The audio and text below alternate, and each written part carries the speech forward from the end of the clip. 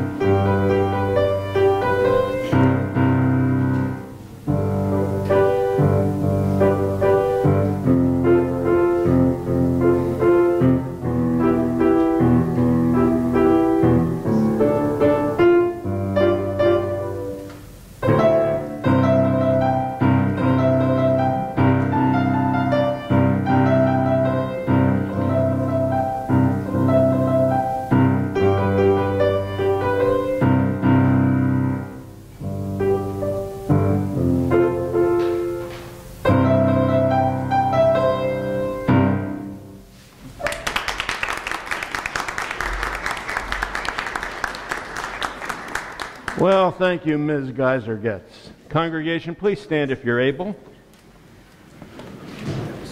Look to the Lord your God and live.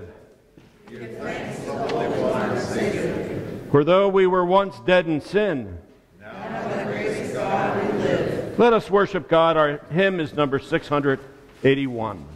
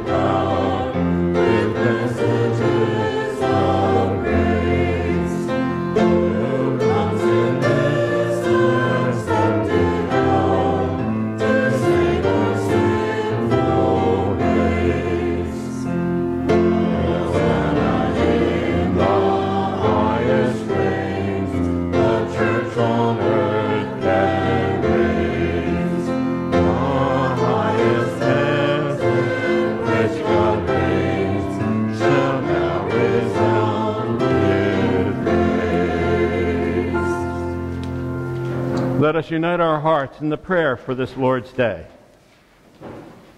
Almighty God, through Jesus Christ, you bring salvation to the world. Give us strength to believe in him, that we may share in his victory over the power of death and fulfill the purpose for which you made us. For he dwells with you and the Holy Spirit, one God, forever and ever. Amen. Congregation, please be seated.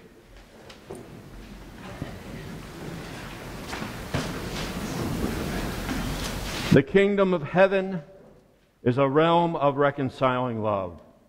Trusting in the promise of reconciliation, let us acknowledge our sin before God. Please join me. O God, King of glory and Lord of justice, we confess that when we proclaim your coming, we are quick to envision your judgment for everyone except ourselves. You know more than we can admit how many times we have failed to serve you. We have ignored you when you sit begging. We have turned away when you starve to death. We have been all too happy to let your suffering go unnoticed. We have denied your sovereignty and exiled ourselves to the kingdom of heaven. Lord, have mercy upon us. Christ, have mercy upon us. Lord, have mercy upon us.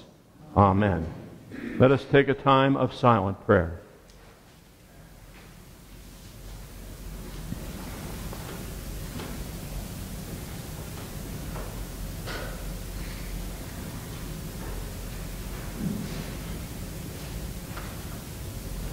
Sing with joy to the Lord, because our righteous judge is our loving Redeemer. I declare to you in the name of Jesus Christ, we are forgiven. Let us be upstanding.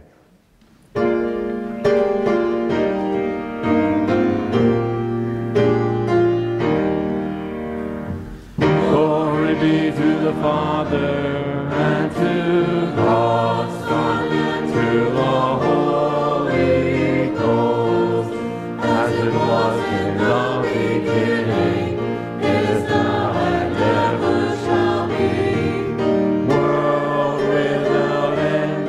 Amen. Amen. The peace of the Lord Jesus Christ be with you all. And also with you. Oh, go hug up. Morning, Kathy. Much better. Much better. Peace, Jack. I feel much better. Peace, Karen. It's good to have you here. Morning, Kathy. Peace to you. Peace. Peace. Peace to you.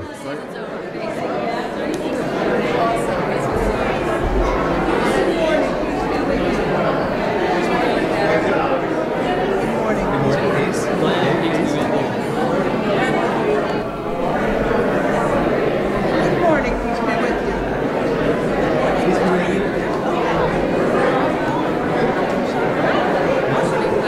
Hey, peace. No, it's just spring break. We're starting to get itchy. Hello. Good morning.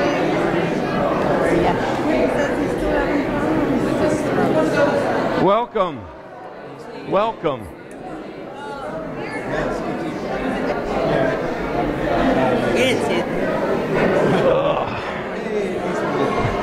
I'm good. Peace be with you. Peace and with you. Good job.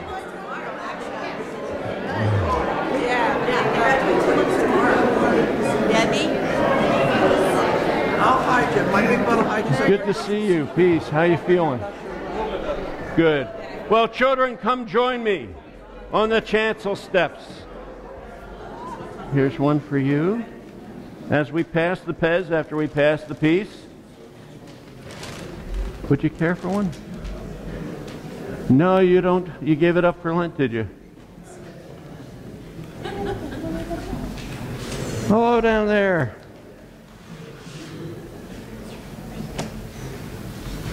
My goodness, you're all the way down there. Come, have a Pez. Well now, children, good morning. It's so good to see you all here in church on this good Lord's Day. And soon, this week, we're having St. Patrick's Day. Do you know the story of St. Patrick? Some, yes, some no. Well, the bottom line with St. Patrick is that he was first of all captured and taken off to slavery for 6 years in Ireland, tending sheep. And while he was there, he heard the voice of God. And the voice of God said to him, Patrick, escape, go home. And he took off and got back home. Now, during his time of being a slave, he came to a strong faith in Jesus Christ. And when he got back home, he prepared for the ministry, the priesthood. And at the end of his time of preparation, he heard the voice of Jesus say to him, Patrick, go back to Ireland. And so he went back to Ireland as a missionary, and he shared the faith of Jesus Christ all throughout Ireland. And so we wear green on St. Patrick's Day. Do you know why we wear green, besides the fact that Ireland's a very green place? Do you know why? Green is the symbol of life.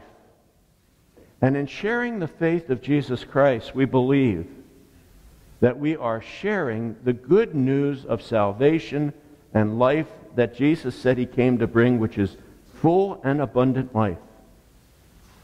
Now, you'll notice on this stole, which really isn't what we should be wearing during Lent, we should be wearing purple. There are a couple things on this stole. Do you know what they are? Crosses. What kind of crosses do you know? They are Celtic crosses, sometimes called Irish crosses. And in our denomination and in its history, we often make use of this particular kind of cross. Do you see this kind of a cross anywhere else? Where? On the Lord's table, that's right. And if you look in the lounge, you'll see a beautiful Celtic cross hanging on the wall as well, maybe even two. Let me tell you about the Celtic cross, if I may.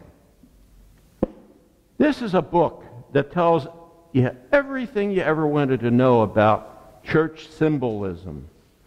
Crosses are a symbol of something. Let's see what it says about this. It says the Celtic cross. This is known as the Irish cross and the cross of Iona. It is a very ancient form, having been used by the early Celtic Christians who trace their origin to the earliest centuries of the Christian era. Now this is important because, do you remember the story of the Romans? The Romans kind of took over the whole world for a while. But guess where they never succeeded in conquering? Yes.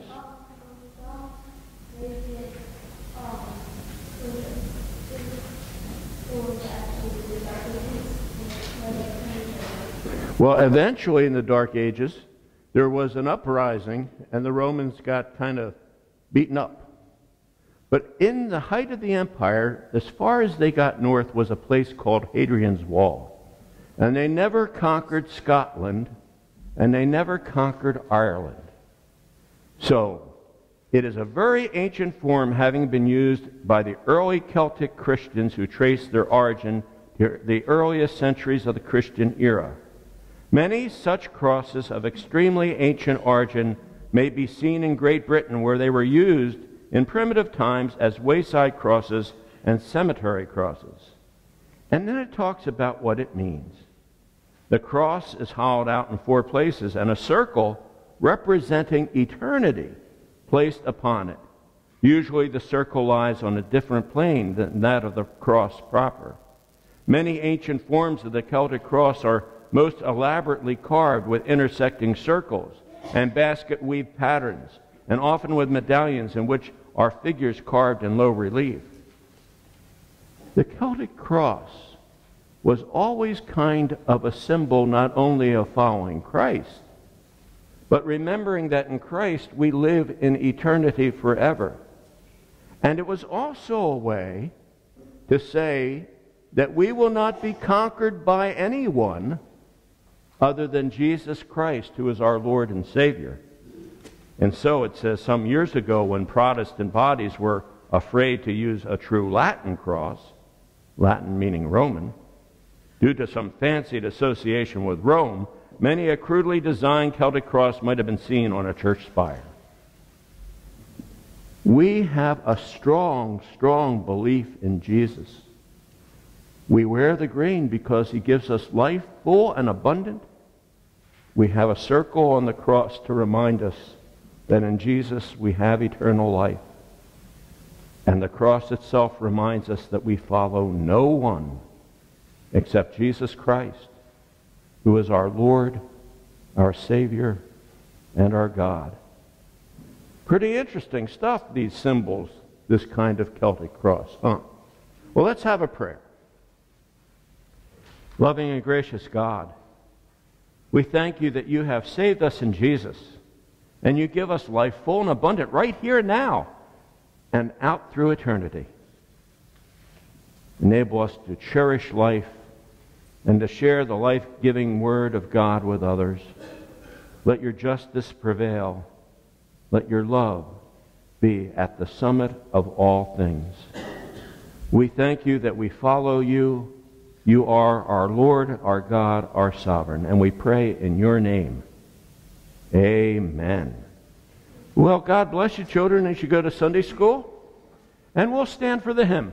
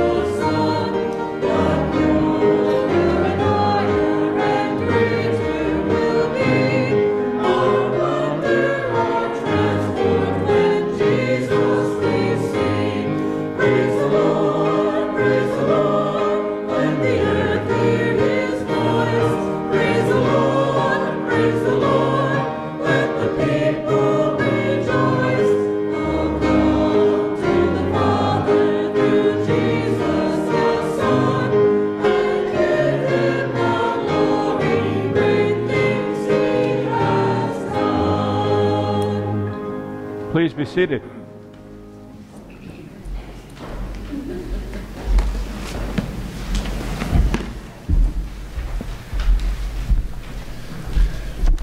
Morning. I'll be reading from the Revised Standard Version this morning. The first Bible reading is Numbers, chapter 21, verses 4 through 9.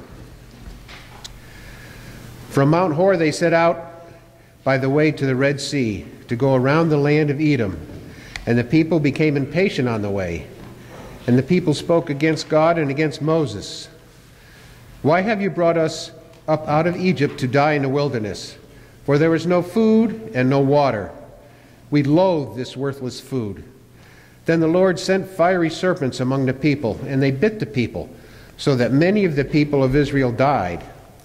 And the people came to Moses and said, We have sinned, for we have spoken against the Lord and against you. Pray to the Lord that he take the serpents away from us.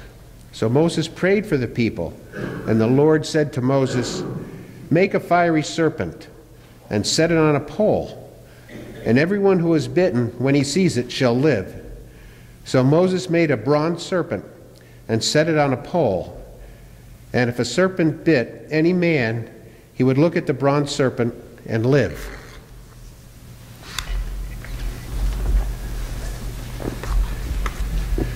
The New Testament lesson is from Paul's letter to the Ephesians, chapter 2, verse 1 through 10. And you he made alive, when you were dead through the trespasses and sins in which you once walked, following the courses of this world, following the prince of power of the air, the spirit that is now at work in the sons of disobedience. Among these we all once lived in the passions of our flesh, following the desires of body and mind, so that we were by nature children of wrath, like the rest of mankind. But God, who is rich in mercy, out of the great love with which he loved us, even when we were dead through our trespasses, made us alive together with Christ. By grace you have been saved, and raised us up with him, and made us sit with him in the heavenly places in Christ Jesus, that in the coming ages he might show the immeasurable riches of his grace and kindness towards us in Christ Jesus. For by grace you have been saved through faith. And this is not your own doing, it is the gift of God. Not because of works, lest any man should boast. For we are all his workmanship, created in Christ Jesus for good works, which God prepared beforehand that we should walk in them.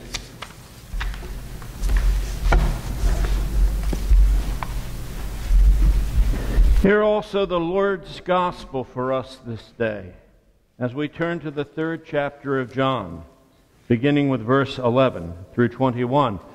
A little critical textual comment. In Greek, there are no quotation marks per se or punctuation marks. And one of the difficulties when you're studying John is to know where things like quotations begin and end. And so regarding this passage, there are two opinions among the scholars. One is that the quotation mark should end on verse 15, which then would make verse 16 and following theological commentary by the writer of the gospel. And others say that it continues through verse 21 and would then be the quotation directly from the source, in this case, our Lord. May God bless you in the reading and the preaching of the word. Very truly I tell you, we speak of what we know and testify to what we have seen, yet you do not receive our testimony. If I have told you about earthly things and you do not believe, how can you believe if I tell you about heavenly things? No one has ascended into heaven except the one who descended from heaven, the Son of Man. And just as Moses lifted up the serpent in the wilderness, so must the Son of Man be lifted up, that whoever believes in him may have eternal life. For God so loved the world that he gave his only Son, so that everyone who believes in him may not perish, but may have eternal life. Indeed, God did not send the Son into the world to condemn the world, but in order that the world might be saved through him. Those who believe in him are not condemned, but those who do not believe are condemned already because they have not believed in the name of the only Son of God. And this is the judgment, that the light has come into the world, and people love darkness rather than light because their deeds were evil. For all who do evil hate the light and do not come to the light, so that their deeds may not be exposed. But those who do what is true come to the light, so that it may be clearly seen that their deeds have been done in God. The word of the Lord. Thanks be to God.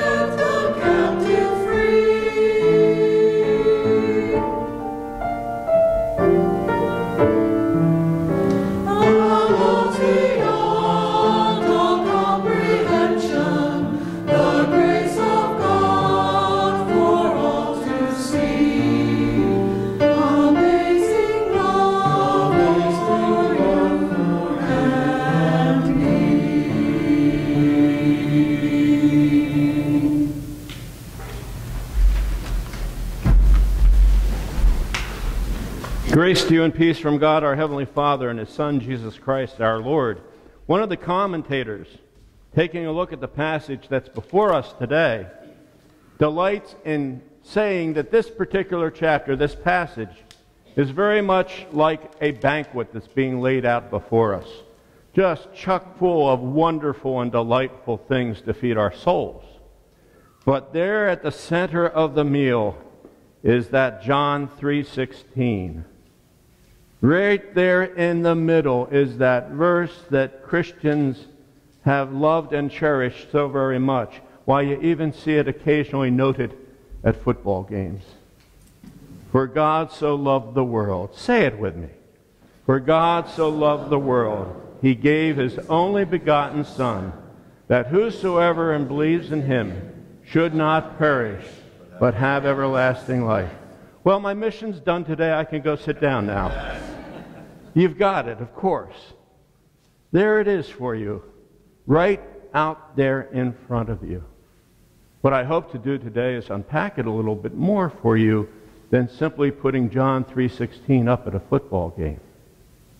For God so loved the world, the entirety of the mission of Christ is understood in the incredible love of God. A curious thing about the Greek in this passage is that when John usually talks about Jesus coming into the world, he uses the verb sent. God sent the Son. God sent Jesus. Sent. But in 3:16 we see a different verb used. For God so loved the world, He gave. Why a sudden shift in verb, we might ask John? Why suddenly are you emphasizing the giving that God gave us Jesus? Why, John, you who love so very much your polarities, your life and your death, your light and your darkness, your righteousness and your unrighteousness as you weave the story of Jesus Christ throughout your gospel. Why the sudden shift from polarities to a single moment? Why the shift from the verb sent to the verb give? I suggest to you that we have come to the kernel of truth around which the entirety of the gospel is woven. John understands Jesus as God's gift. A gift of love and hope and salvation. And in pointing out Jesus and His mission in this way, as the only begotten Son, as we say in the creeds, eternally begotten of the Father, pointing to the fact that in who God is intrinsically in God's self, God is about begetting. God is about not just creating, but begetting. Creating God's self in the Son, Jesus. In this one moment, we get the understanding of love not simply expressed like a Hallmark card, but love that comes in the form of a gift of a person who is Jesus Christ, the Son of God. Here He is. Here is the moment. Look exclusively at Him. Many of the other Gospels like to talk a lot about eschatology, how things will be in the future, how things will end, how judgment comes into the world, on and on and on it goes. But in John's Gospel, he ignores all those considerations. And he simply says in John 3, here's Jesus, your Savior. You believe in Him or you don't. You receive Him as God's gift for you, or you don't. And in this moment, as the gift of God is presented to you, therein lies all the things of eternity. It's all resolved and solved right here in this moment as you stand before Jesus. It's all resolved right here in this pivotal moment of understanding that God loves you. And Jesus comes to rescue you. I said earlier, before I read the scripture, that there's a question among the scholars as to whether the quotation ends at verse 15 or goes all the way to 21? That's a significant thing, I think. I think we have to actually, in preaching the Word, look at it both ways and lay it all out through verse 21, but also take note that if it stopped at 15, then Jesus is saying and pointing to something very profound for our understanding of who he is and who he says he is. Nicodemus has just come to him at night. We make a big deal out of that in the church, that he sort of was in stealth mode coming at night. Nicodemus was powerful, a ruler in the Sanhedrin. He comes to have a theological discourse with Jesus. We know that he was a rich man. We know that he was involved in caring for Jesus all the way through the death. Nicodemus comes at night not only perhaps in stealth mode, but because in ancient Jewish tradition, the most profound theological conversations among the great rabbis would generally be held at night, especially between midnight and 3 a.m. Boy, am I glad that I'm not a great Jewish rabbi. Wow. And Nicodemus says, "What must I do?" And Jesus says, "Be born again." And we get into that whole conversation. And then this follows from it. And in those first verses, 11 to 15, Jesus points interestingly back to the necessity of his being lifted up. He points back to the Old Testament lesson that was read for us today. He says that he, as the Son of Man, he, as the Messiah, must be lifted up. And then we're referenced back to this story from the Pentateuch. You see, the people of Israel weren't always very faithful. They weren't always very nice. They were tough on their leaders. They could dig into Moses just like that. They'd been delivered from Egyptian bondage by miracle crossing the Red Sea. And as they wandered in the desert, even though God provided quail and manna for them and watched over them and led them very, very specifically, they started to kvetch. They started to complain. And they got very good at the complaining, you know. Unlike church people today. Never again was this tradition continued. They started to complain and they started to rail against Moses. And then they got a little full of themselves, you know. And when they got full of themselves, they started to rail against God, God's self. They started to presume to say, "God, do you know what you're doing? You don't know what you're doing. How can you be doing this? And how are you doing this? And what kind of a God are you?" Well, God didn't take that too well. And so, fiery snakes, poisonous snakes are loosed among the people of Israel. And snakes snipped at their heels and bit them, and they were poisoned. And many of them started to die. And in that crucible of being bitten by poison snakes, they reconsidered their theological options.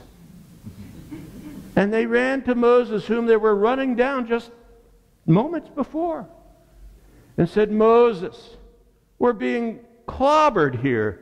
Pray to the Lord. Pray to the Lord. Get us out of this jam." And Moses prays to the Lord, and the Lord says, "Make a bronze serpent, just like these fiery snakes, and put it up on a staff, and you lift up that staff. You must lift up this bronze serpent. And those who look upon the bronze serpent and look to that bronze serpent as a symbol that God has given them, they shall be saved." It doesn't say they won't be bitten, but it does say that they will be saved. If the quotation mark ends at verse 15, Jesus is pointing to that story as a core key story for his self-understanding. Wow. He is just like that bronze serpent going to be lifted up on a cross and die to take away the sin of the world. Wow. He is unique in this regard as Lord and Savior. He is the only begotten Son. Wow. Are you listening? Now ask yourselves, Why would God order Israel to make a graven image? I mean, you know your commandments, right? Confirmation class? No graven images. It's one of the commandments. Why would God say, in your pickle here, Israel, make yourself a bronze serpent? Don't you remember the story of the garden? The serpent spoke to Eve and started this whole kit and caboodle. You remember that? Why, for goodness sakes, would God say, take a bronze serpent and put it on a staff? You know what's going to happen. After we get through this event, the people of Israel will start worshiping, of all things, the graven image of the bronze serpent, which is exactly what they did. It got so bad, King Hezekiah in Kings orders the destruction of that bronze serpent because the people were idol worshiping it. Oh, we people, how we are. Why would Jesus point to such a thing to identify with? I think there's a real wonderful reason behind this. Because the bronze serpent, as a serpent, is a symbol of all that is wrong with humankind. It includes the story of the fall of sin. It includes the sniping and kvetching of the people as they wandered in the wilderness. It includes the criticism and lack of following of God in its very form. It includes the imposition of foolish idolatry. So how is this like Jesus on a cross? The entire fullness of human sin is upon his shoulders as he comes up, takes himself to the cross to suffer and to die. And in his stripes, in his woundedness, we, like the Israelites, snake-bitten as we are healed. God's good gift of love in Jesus Christ the Messiah. Say it with me again. For God so loved the world, he gave his only begotten Son, that whosoever believes in him should not perish, but have everlasting life. Amen.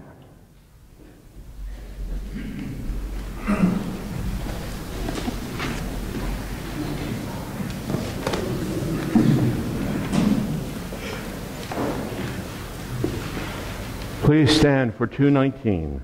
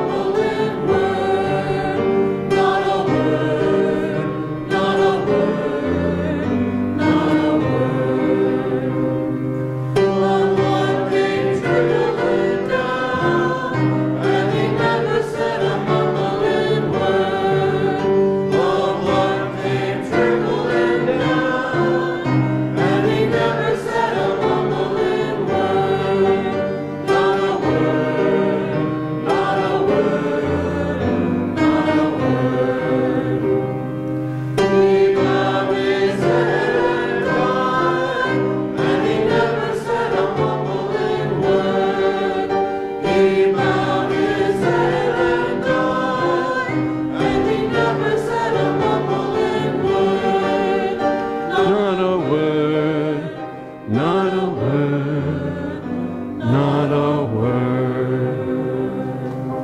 Let us confess the faith that makes us whole. Answer the phone. I believe in God the Father Almighty, maker of heaven and earth, and in Jesus Christ, his only Son, our Lord, who was conceived by the Holy Ghost, born of the Virgin Mary, suffered under Pontius Pilate, was crucified, dead, and buried. He descended into hell. The third day he rose again from the dead. He ascended into heaven, and sitteth on the right hand of God the Father Almighty. From thence he shall come to judge the quick and the dead. I believe in the Holy Ghost, the Holy Catholic Church, the communion of saints, the forgiveness of sins, the resurrection of the body, and the life everlasting. Amen. Please be seated. Let us bring our good gifts to Almighty God.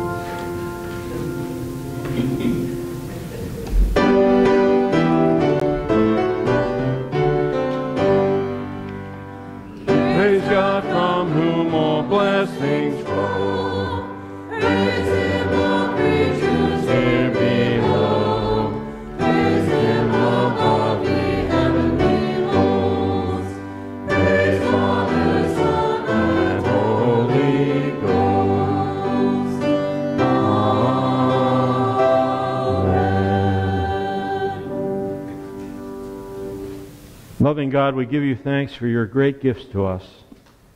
We ask your blessing on tithes and offerings, that the good news of life eternal may go forth from this place in word and in deed, and through the church throughout the world. We pray your blessing on your church, the strengthening of the church through your Holy Spirit. We pray for our denomination in particular and for our presbytery. Guide us and guard us, and keep us true to the mission that you have set before us. Hear our prayers of intercession for Carol as she recovers from issues of health, for Jean as you comfort her with your peace, for Walt and for Wendy and John and Linda and Booter as they continue to grow stronger and stronger. Surround Betty with your love that endures forever. We pray for Tom and Marie, for Anita and Todd, for Arlene and Sherry, for the Rinker family, for Tim Bond and family, for David, and for Rebecca. Give these dear ones what they need. We pray for college students who are returning to campus after spring break. Enable them to finish the semester in strength and in health. Be with those who teach them. Lift them up as they pursue the academic course. You know all of our concerns, Lord God, that fill our hearts. We surrender them to your gracious care, taking to our lips the prayer the Master taught us, saying, Our Father, who art in heaven, hallowed be thy name. Thy kingdom come, thy will be done, on earth as it is in heaven. Give us this day our daily bread, and forgive us our debts, as we forgive our debtors. And lead us not into temptation, but deliver us from evil. For thine is the kingdom, and the power, and the glory forever. Amen. Our hymn is number 215, What Wondrous Love Is This?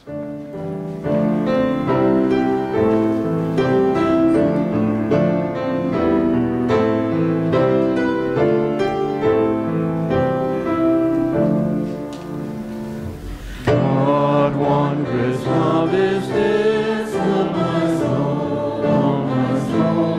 What wondrous love is this, oh my soul. What wondrous love is this, that caused the Lord of bliss to live and to rest, oh my soul, oh my soul. To live and rest, oh my soul. When I am sinking down, sinking down, sinking down. When I was sinking down, sinking down. When I was sinking down, beneath God's righteous brow, God laid aside his crown for my soul, for my soul. Christ laid aside his crown for my soul. To God and to the Lamb I will sing, I will sing. To God and to the Lamb I will sing. To God and to the Lamb, who is the great I am. While millions join the theme, I will sing, I will sing. While millions join the theme, I will sing. And when from death I'm free, I'll sing on, I'll sing on. And when from death I'm free, I'll sing on.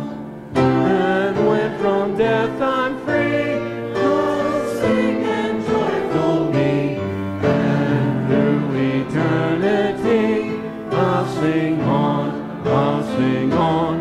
And through eternity, I'll sing on.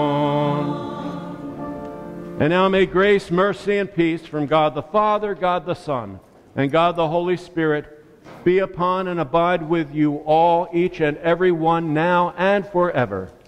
Amen.